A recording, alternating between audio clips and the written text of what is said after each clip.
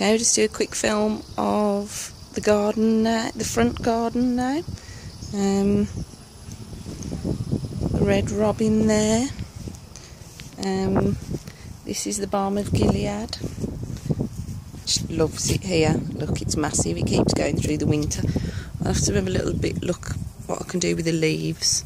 I know I can do stuff with the flowers. In fact, it's still got some flowers, so perhaps I should be collecting those. Come out and pick those later. I've got this marjoram, which kind of does well here, but when it comes to the flowering, it seems to, don't know, it's looking a bit scabby. Maybe it's just because it's fallen over. Right, I've got the fruit trees in here, which probably are a little bit strangled out by all these raspberries. Having a massive crop on the raspberries, which is great.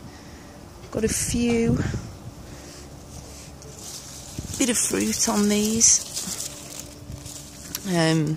We need to make sure they're just kept a bit clearer for next year. It's just mostly full of raspberries. Oh, more spiders. And a bee. Don't get caught in the web. Oh, there he is, look, pollinating my raspberries for me. I've got this, which has the berries on. I'm sure I get confused with the name of this. I'm sure it's Himalayan honeysuckle. These are edible. They taste a bit fig-like. They're really, really nice. So over here, I've got this lavender, which I had loads of flower heads from.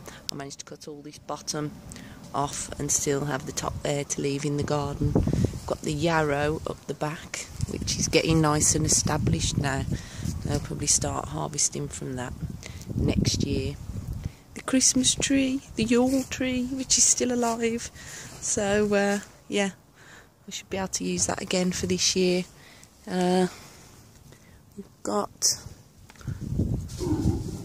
the bee balm down here, and the speedwell, which is still nice, and a really nice few plantain plants there.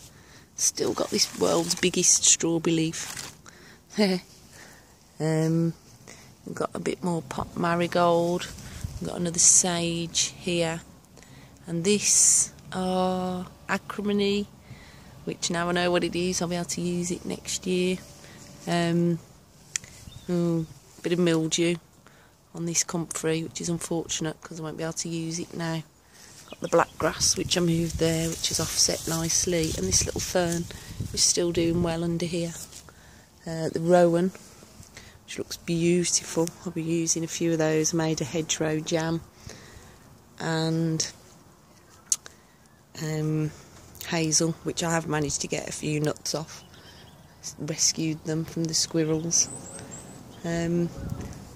So yeah, all in all, mostly raspberries, but quite productive in the front garden as well. I'll have a little look round at the... We've got a pussy willow here,